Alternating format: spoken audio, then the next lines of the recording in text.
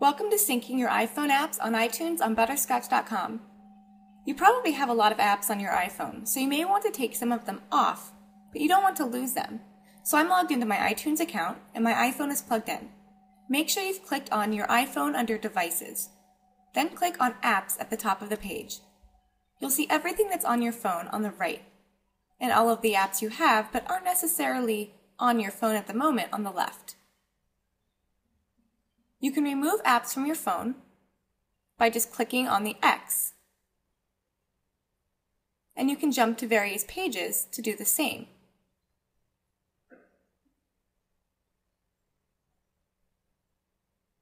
And you can click on them from the sidebar to add them back.